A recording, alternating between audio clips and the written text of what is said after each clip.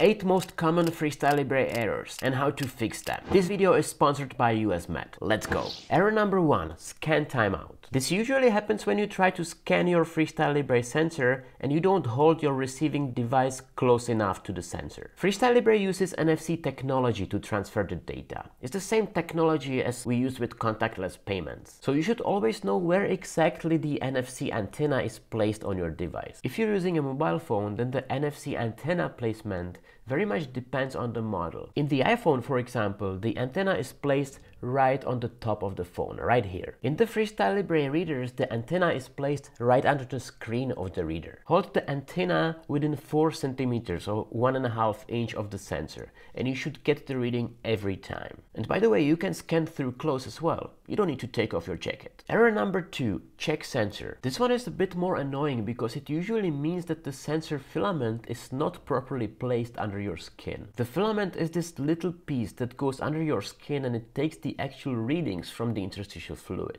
Now, if you get the check sensor error after a few days of using a sensor, it probably means that you ripped the filament out, and unfortunately this can't be fixed. You cannot put it back in. You just need to apply and activate a new sensor. If you get the check sensor error during the initial setup, you can try to scan again. But if your reading device gives you this check sensor error again and again, the sensor probably was not applied properly. You will need to apply and activate a new one. That's a bummer when that happens, but you might be able to get a free replacement. So keep watching because I will tell you how to do that in a minute. Error number 3, scan error. This usually happens when the reading device is not able to communicate with the sensor. You can try to scan again in a minute and that should solve the problem. The official guidance also says that this might be caused by sources of electromagnetic interference like a TV or a radio. So move away from those and try again. Error number 4, sensor already in use. This usually happens when you try to scan the sensor with a device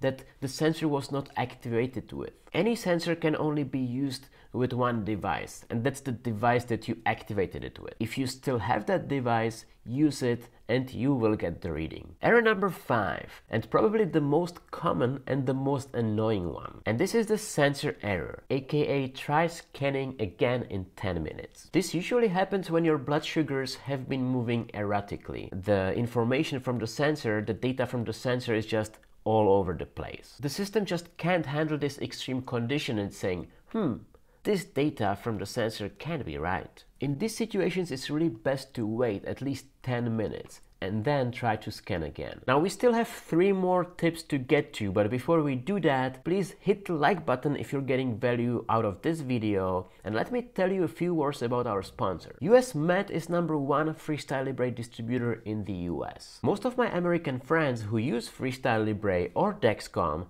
are customers of US Med, and I know that about half of you watching my videos are from the US, so I'm very happy that US Med decided to support my channel and make this video possible. By the way, if you sign up with US Med, they reach out to your doctor for a prescription, they work with your insurance company, and they deliver your sensor supplies directly to your door. Check them out. Moving on to error number 6. Replace sensor. Now this one is very annoying because this almost always means that your sensor is dead and you need to apply a new one. But if this happens before the 14-day wear time of the sensor is over, then you are entitled to a free replacement because you couldn't use the sensor for the whole lifetime, which is supposed to be 2 weeks. Before you claim a free replacement, make sure you have the sensor serial number handy. You can find it on the side of each sensor or at the bottom of the package. It's also good to keep as much evidence as you can of what exactly happened. Photos, videos, and so on. If you have all this, you should have no problem in getting a free replacement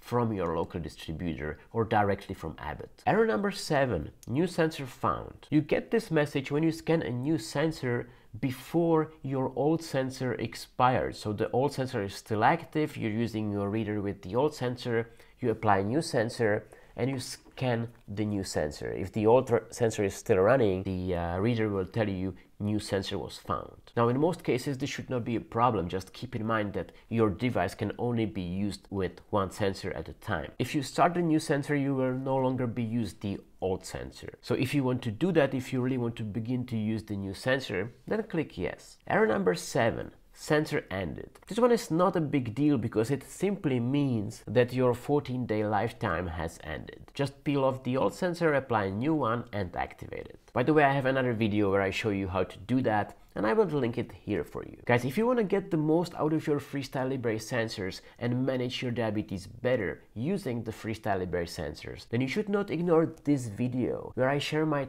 top 30 tips I learned while using FreeStyle Libre sensors 4 years ago. I applied my first one, and since then I've been making content about it. So go check out that video, watch it next. I will see you there. Ciao.